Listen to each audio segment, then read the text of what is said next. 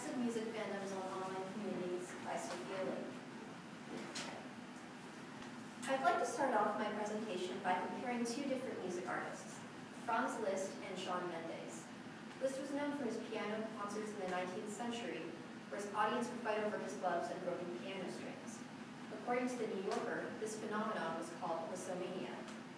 Today, Shawn Mendes is a pop icon who's known for his recent music and performing all over the world for thousands of fans at a time. He also has a dedicated fandom, or community of fans, that goes by many names, such as the Mendes, Menders, or Shawnees, to name a few. Unlike Liszt, his fans don't have to wait for a concert to meet. They can now connect online.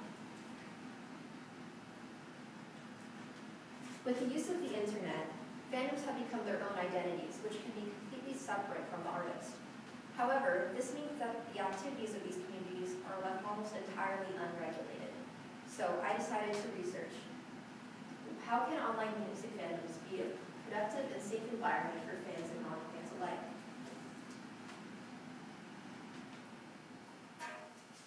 First of all, how is it possible for an artist to gain such a strong following? Many popular artists are able to voice their opinions and advocate for fans through their music. For example, Taylor Swift recently wrote her LGBTQ+ anthem, "You Need to Calm Down." Bustle magazine wrote, "Why are you mad when you could be glad?" It's a direct address to homophobic people and the anthem for LGBTQ community, indicated by the spelling in the song's lyric video of GLAAD rather than GLAD. By showing support for GLAD, a pro-LGBTQ+ organization that focuses on accurate representation in the media, Swift allows fans to believe in her philanthropic nature. Why are people in online communities? Photographer Amy Lombard has taken photos of many online meetups in real life. For example, this is a picture of an online meetup for people with red hair. However, Lombard has observed that almost all fandoms share a common trait. What these groups have in common is that they all yearn for a sense of community. These are things that are important to them, and they have a desire to share it with others. Why do fans get so invested in a certain interest? After having so many memorable experiences surrounding a topic, fans tend to form an emotional bond with the content. My stimulus packet source demonstrated a similar sense of devotion that occurs with video game players. These players hold on to their beloved games as long as they can, because to them, they are more than just games. For players, the apocalypse is, of course, not real, but nevertheless imparts a real experience of what the apocalypse might be like, to see a world that they have come to care about lose its ability to be.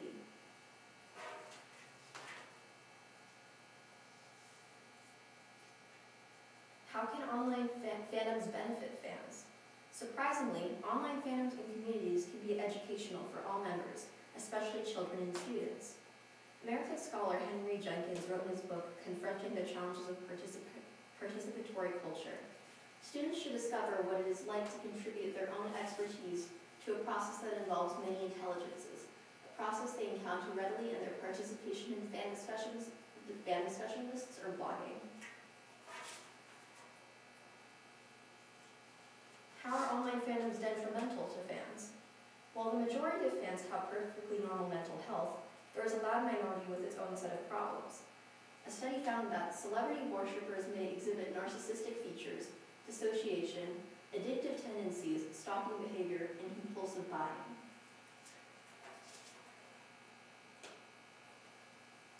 What is it like to interact with a real fan online? I decided to conduct my own experiment where I went on multiple social media platforms where music fans are usually active and decided to post a comment critical of their idol and observe the reaction.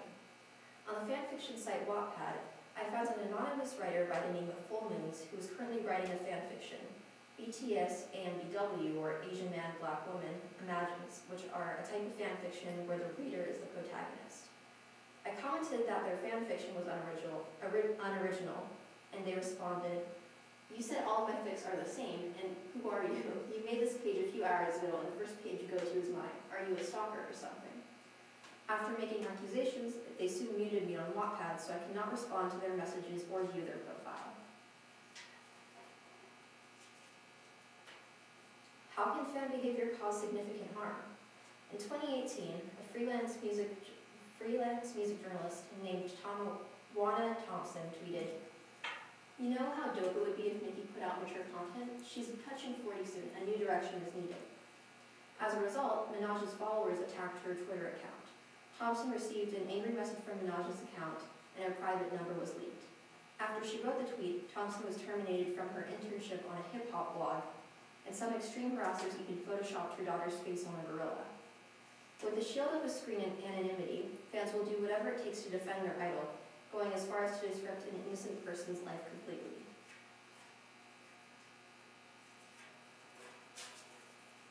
How does this behavior affect the music artists themselves?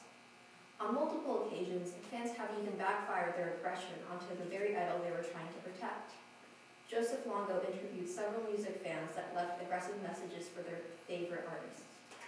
A common theme emerged in my interviews with passionate stans or stalker fans. Almost everyone who commented something that could be perceived as aggressive said that there are accounts who said something worse.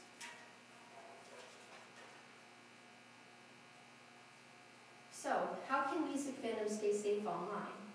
It is unreasonable to believe that all fandom should be eliminated. However, social media companies and celebrities should make an effort to prevent this behavior.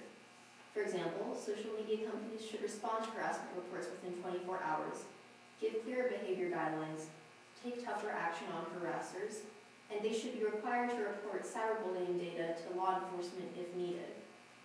Celebrities should also pitch in by publicly discouraging this type of behavior in order to improve the community. By making online music fandom safer, they can go back to serving their original purpose, to connect people who are passionate about what they love. Thank you. So my works cited.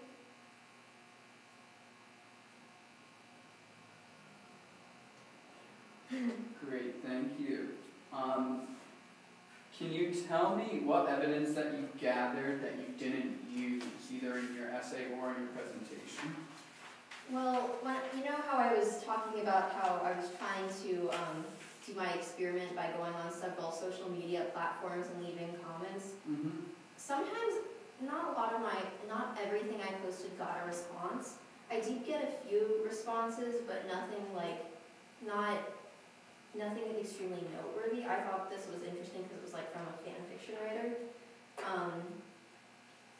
I also kind of wish I investigated, there was one of my sources that was talking a bit about this celebrity obsession disorder that I kind of wanted to go more into, but I was running out of time with my research, and I'm kind of disappointed that I found that so last minute, but I definitely would want to look into that more. Awesome. Thank you. Oh, I got one more. Oh, you have another question? Mm-hmm. What advice would you have for other researchers who are considering this topic? I mean, I feel like this topic is very difficult because it's not it's not an ordinary kind of topic.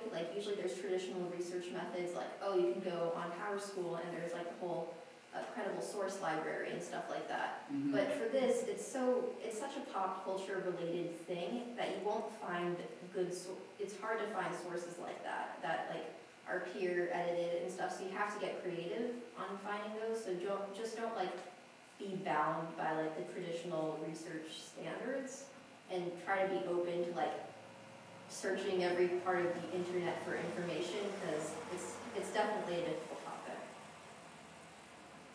All right. Thank you. Thank you. Thanks for doing that.